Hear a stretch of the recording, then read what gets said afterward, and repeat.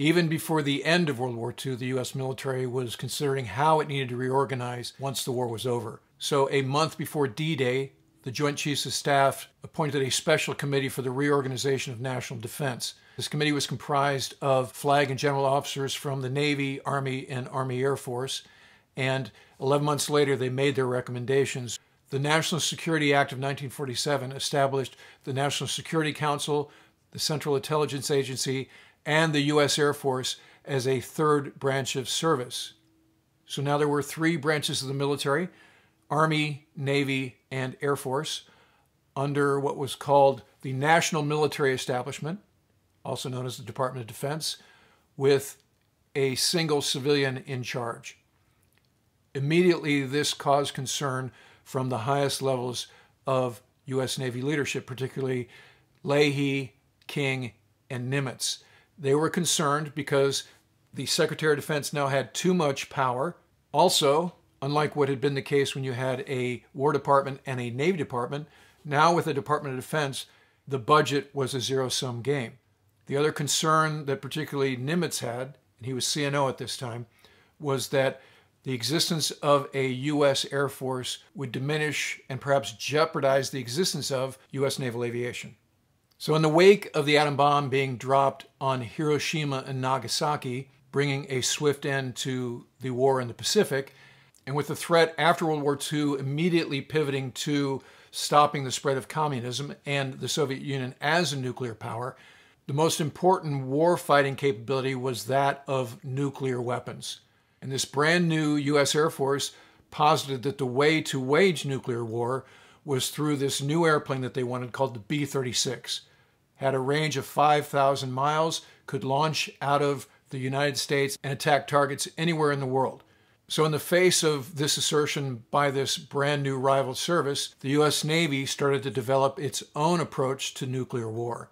A top secret point paper was authored by Rear Admiral Daniel Gallery, a pilot who had made his name during the Battle of the Atlantic fighting German U-boats. He noted that any target in the world was within 1,500 nautical miles of the sea, and a carrier could be deployed quickly in that crisis, did not require the establishment of expensive overseas bases.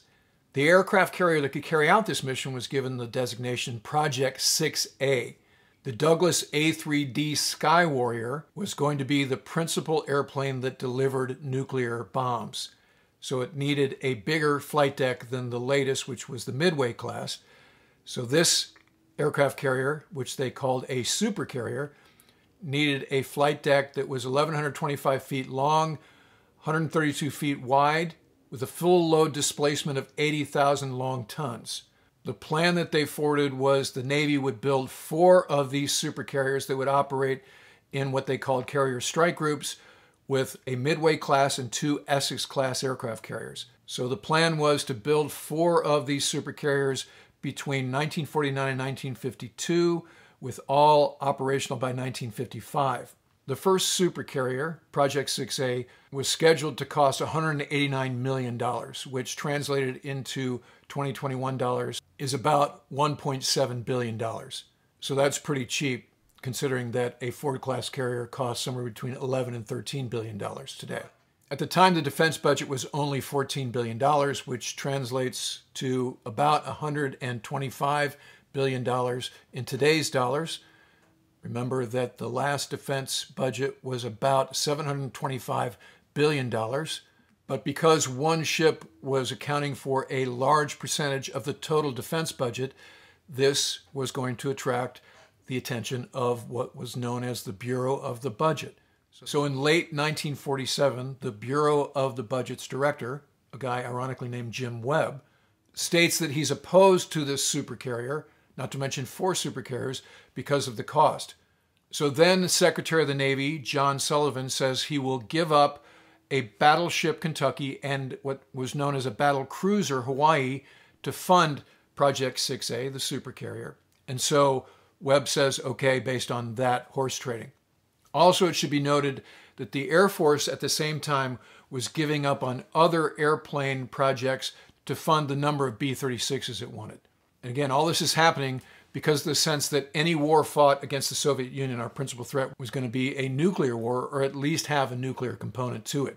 Because this Unification Act had not been fully made into law, the Navy went ahead and started to build the first Project 6A supercarrier, which they called the USS United States. So now it's the spring of 1948. Secretary of Defense James Forrestal convenes a gathering in Key West to work out some of the details of this new thing called the Department of Defense, including who's going to have the lead with respect to nuclear war. And much to the Navy's displeasure at this get-together, Forrestal gives the Air Force the lead in nuclear war, with the Navy relegated to a secondary mission. So that move doesn't help the Navy's paranoia with respect to its future and the future of naval aviation. Towards the end of 1948, the Navy is so concerned with its status that CNO Louis Denfeld creates OP-23, which is a research and policy unit headed by distinguished World War II combat veteran Captain Arleigh Burke. Now, the unspoken mission of OP-23 is to dig up dirt on the U.S. Air Force and specifically on the B-36 program.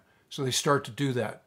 Now, events in the spring of the following year, 1949, take OP-23's efforts to the next level. First, the Secretary of Defense James Forrestal, who had supported the construction of the USS United States, was fired when President Truman discovered that Forrestal had actually worked with his opponent in the presidential campaign, Dewey, with the promise that if Dewey won, Forrestal would stay on as Secretary of Defense. Truman was not impressed by that. So Forrestal was replaced by Lewis Johnson as Secretary of Defense, whose main qualifications were he was a major contributor to the Truman campaign. And then on April 23rd, 1949, things really got ugly when the new Secretary of Defense, Johnson, canceled the construction of the USS United States exactly 5 days after the formal keel laying. At that point, the Secretary of the Navy, John L. Sullivan, resigned in protest because he was not consulted before this action was taken, and he was replaced by a guy named Francis Matthews, whose main qualification was he agreed with Johnson on the cancellation of the USS United States. So now Navy officials are already concerned about the trend that has happened over the last couple of years since the establishment of the U.S. Air Force are seriously freaked out. And OP-23 takes their propaganda campaign to the next level. Then on May 22nd of 1949, former Secretary of Defense Forrestal, who had been undergoing psychiatric treatment at Bethesda Naval Hospital, committed suicide by jumping out of a 13th-story window at the hospital. So some of the OP-23 staff working for Arleigh Burke started to socialize what was known as the anonymous document, which asserted that both Secretary Johnson and Secretary of the Air Force Symington had conflicts of interest associated with the manufacture of the B-36, in that Johnson had served on the board of Convair and that Symington was profiting from the B-36 sale. This anonymous document also discredited the Air Force strategy of nuclear warfare, saying that it was inhumane and also over-leveraged against a single warfare capability, and that the B-36 could not perform according to specs, that it couldn't do 5,000-mile range, and it was highly unreliable. So the anonymous document found traction with a Pennsylvania congressman named James Van Zandt, who happened to be a reservist in the U.S. Navy, and he called for hearings based on the allegations in this document. His concerns were joined by that of powerful Navy supporter Congressman Carl Vinson. So in early August of 1949, the congressional hearings under the innocuous heading of Unification and Strategy were held. So early in these hearings, it came out that Congressman Van Zandt's unimpeachable evidence, this anonymous memo, was actually authored by one of the employees in OP-23, a guy named Cedric Worth, whose previous job, ironically, was that of a Hollywood screenwriter. So Worth was assigned to OP-23 from his job as an assistant to the Undersecretary of the Navy, and his involvement was uncovered by an FBI investigation that was started by the Air Force, where they found that his typewriter was the one used to create the anonymous memo. So he was called to testify, and right away he admitted that he had created this anonymous document. Additionally, the FBI investigation and a subsequent Navy inquiry uncovered that Commander Thomas M. Davies, noted for setting an aviation distance record in 1946, had helped Worth write that paper, drawing on what was described as rank gossip that he had heard. During the Navy inquiry, Davies claimed he had no idea what Worth intended to do with that paper or that it was being circulated all over Capitol Hill. So going into these hearings, the Secretary of the Navy, Matthews, asked naval officers, both active duty and retired, not to go in there and badmouth the Air Force. But because Matthews had little to no respect with the admirals, they didn't follow his request. Particularly Admiral Arthur Radford, who was a distinguished naval aviator from World War II and now was the commander of the Pacific Fleet, called the B-36 a, quote, billion-dollar blunder and a symbol of an atomic blitz and what the Air Force was using as a cheap and easy victory through mass destruction of populations. Radford was followed by a parade of admirals, active duty and retired, who took the stands to testify about their concerns with respect to the Air Force's motivation and the viability of the B-36 program, as well as the motives of those who canceled the construction of the USS United States. But the main headlines were grabbed by Captain John G. Cromwell Jr., who was a naval aviator serving on the Joint Staff. So this captain, who was known as Bomber John from World War II, heroic aviator, called a press conference outside the Pentagon to say the Navy was being systematically and intentionally destroyed. He also went on to praise Cedric Worth for what he said were the highest motives of patriotism and selflessness. He was joined by the legendary retired Admiral Bull Halsey, who said that Cromlin deserves the help and respect of all naval officers. Now, although the anonymous document was revealed as being a creation of Op 23 early on in these hearings,